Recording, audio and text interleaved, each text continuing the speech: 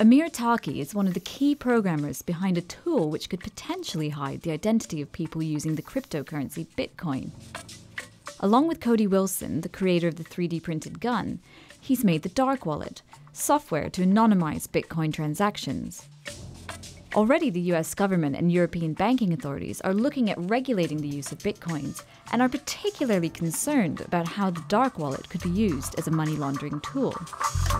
These fears grew recently when a blog linked to Islamic State was published. It included an instruction manual for how to stay undercover online. It emphasized the Dark Wallet would have many benefits, including the ability to easily send millions of dollars worth of Bitcoin instantly from the United States, United Kingdom, South Africa, Ghana, Malaysia, Sri Lanka, or wherever else right to the pockets of the Mujahideen. It's simple, easy, and we ask Allah to hasten its usage for us. We first met Amir in Barcelona. Now he's living in a squat in the heart of central London. In June 2013, this was the centre of the G8 protests, and there were sent 1,200 counter-terrorism police to evict the place. And if you see the red paint was where people were fighting with paint bombs against the police, and many people were arrested. The G8 released a document naming Dark Wallet as a key money laundering threat. And now Dark Wallet is in the G8 building. Staying in the Squat is a group of expert programmers working on other software to help anonymize your life online.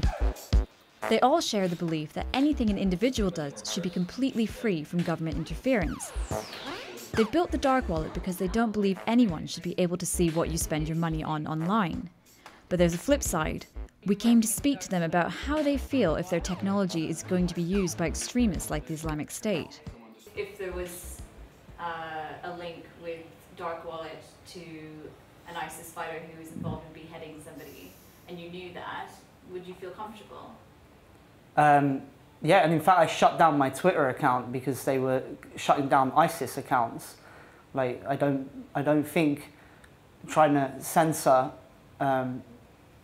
information is the way to go.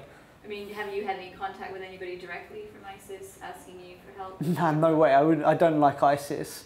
But is it a question you wouldn't stop them from using the Dark Wallet? No, you can't stop people using technology because of your personal bias. I think obviously terrorists will use it, and the benefits certainly outweigh the risks. And equally, obviously, terrorists go use the internet. Obviously, terrorists use freedom of speech, and we've accepted that that is a trade-off we must make.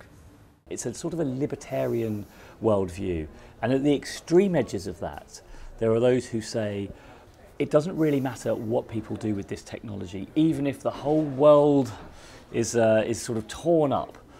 What's more important is that we are creating the technology that is going to guarantee individual liberty from governments. If it comes to pass that ISIS have started using Bitcoin or Dark Wallet or any other type of technology of this type, then public concern and public opinion about these technologies will change dramatically. But these programmers don't care about public opinion.